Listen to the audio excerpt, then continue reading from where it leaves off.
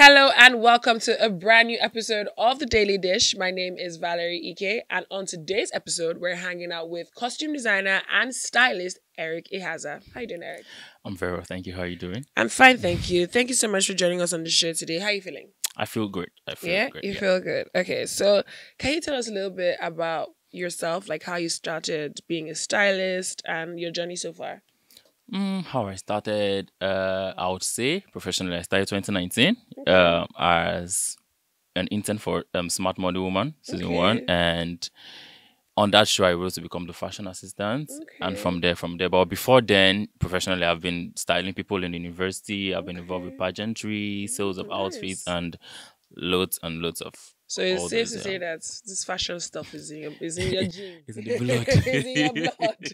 Okay, fair enough. So first of all, big congratulations on working as the stylist and the costume designer for Gangs of Lagos and Honey Money. Thank you very much. How's that? Gangs of Lagos is an incredible film. I feel like you could see that, there was a lot of. It was a passion project. Everybody put their best foot forward. Yes. So tell us what it was like for you. Okay, so for me, it was very intense. Yeah, but I would say before I started off as a costume designer or stylist, I told myself, Eric, you have to have a thick skin. And how I grew up, I appreciate the fact I was being raised. My parents, I know what you have to really struggle, and you have to feel the pain as a Nigerian somebody now. You understand? Yeah, I get that. And when the whole Gang of Lagos came around, and it was back to back, we were shooting Lagos Island, all those, and it was really stressful. And we shot back to back. We shot overnight, and we still had to keep shooting, and lots of extras on set, and resetting blood because of the fighting, resetting blood, making sure the outfit are. It was a lot, honestly. It was a lot. Yeah. So, what would you say that that is one of the most challenging projects you've ever worked on so far? Like I said, this skin, I won't say is the most challenging, because I would say make reference to my first gig, Smart Model Woman, because I never had idea about. I never had, so it was really challenging. Fair enough. But this one was hectic, but it was alright. It was alright. Yeah. Okay, fair enough. So now that you have two blockbuster movies under your belt, how are you feeling? I need more.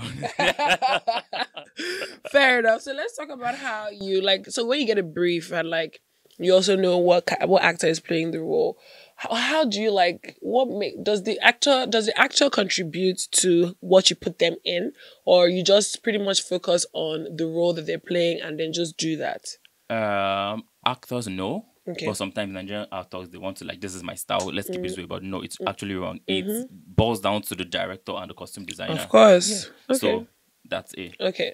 So we're going to go on a very short break, and then when I come back, we're going to talk more about designing and everything else. Stay tuned. Welcome back to the show. For those of you just joining us, we're hanging out with stylist and costume designer Eric. For those of you at home that cannot be watching, don't forget you can always join the conversation on our social media platform, which is SpiceTV_Africa.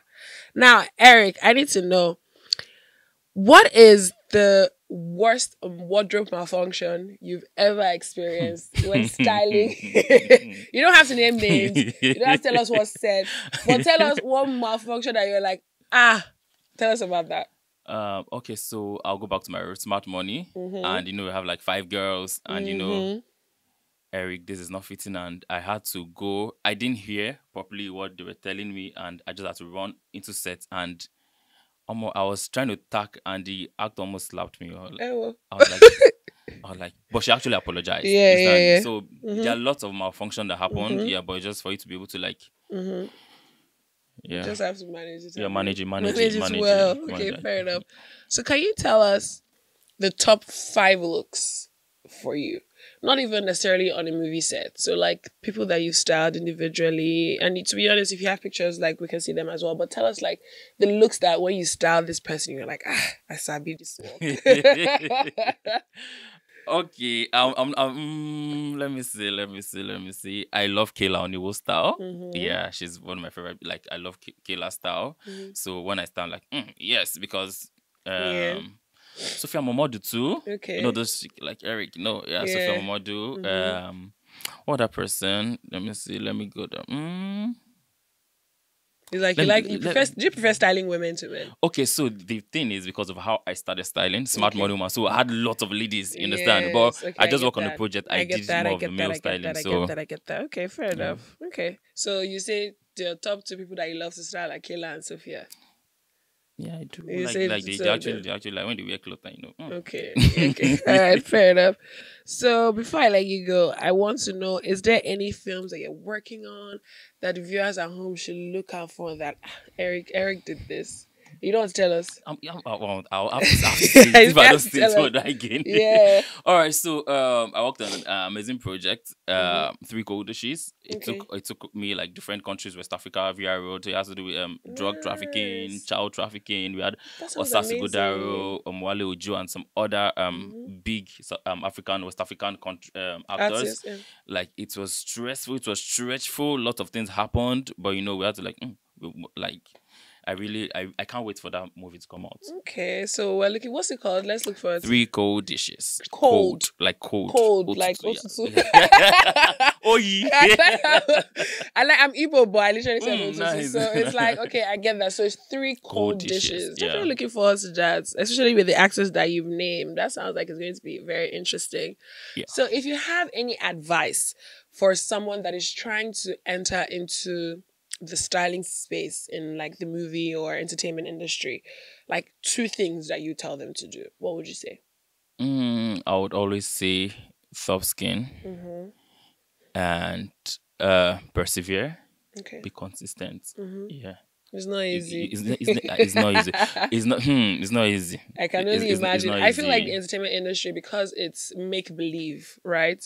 A lot of people think that it's just all fun and games, and like Yeah. you don't necessarily have to put your back into it. But I think every single element of production, like the styling, the music, the audio, the Yeah. camera, everything Everything. ties into it to make it like Yeah. a huge production. So yeah, perseverance is definitely good advice. All right, Eric. Of course, you have to let viewers at home know where they can find you on social media in case somebody is aspiring and wants to reach out to you. Okay, so on Instagram it's Eric_Ihaza. Okay, all right. That's just Instagram, not TikTok.